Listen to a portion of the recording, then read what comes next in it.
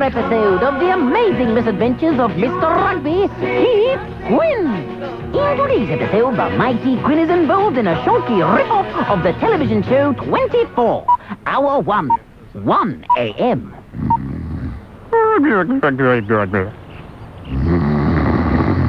Hour 2, 2 a.m. Possible. Hour 3, 3 a.m. Oh dear, this is getting very boring. To cut a long story short, hour 4 and 5 involved more snoring. In hour 6, the mighty Quinn snuck off down to the kitchen for an early morning snack. In hour 7, there was more snoring. And in hour 8, the mighty Quinn had to pee. There. Hour 9, 9 a.m. Morning, dear. I trust you slept well? Dear?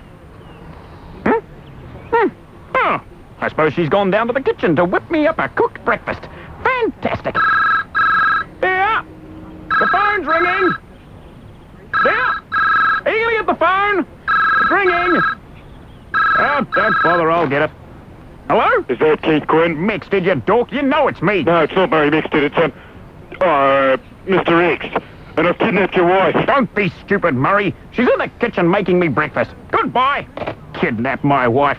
Gah, it's really flipped out this time. Anyhow, can't be long before breakfast. Hour 10, 10 a.m. Breakfast is taking a while. Must be a big one. Hour 11, 11 a.m. Maybe she's, whipping up more of a brunch. Hour 12, 12 noon. This is getting ridiculous. A man can't wait in bed all day for food.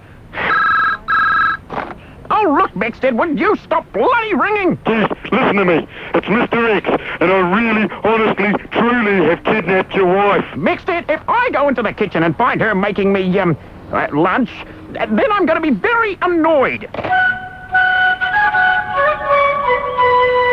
Ah, the kitchen. Here's where I'll find my wife. Oh, no! I'm talking to myself out loud again. Oh, well, off to the kitchen then. Oh, no!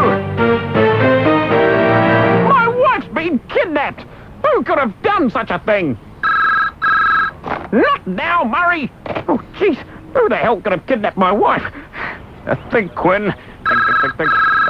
Oh, for God's sake, Murray, my wife's been kidnapped. What the hell do you want? We have your wife. Well, give her back. She's supposed to be making me lunch. We're not going to give her back unless you take out the president. George Bush? Let me finish.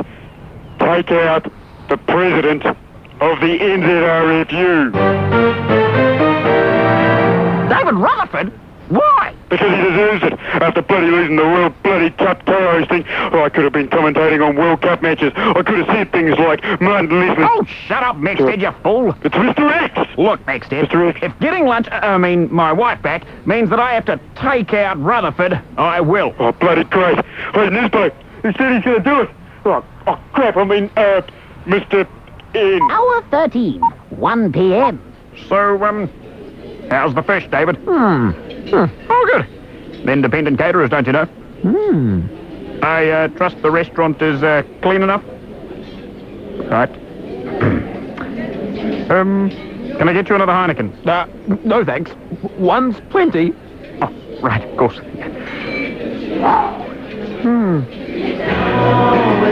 Will the mighty Quinn get his wife back? Will David Rutherford enjoy the movie and dancing plan for the rest of the evening? And will you stick around for the next 11 hours? Guess not. So you'd better tune in next time for another gripping episode in the life of Mr. Rugby, Keith Quinn.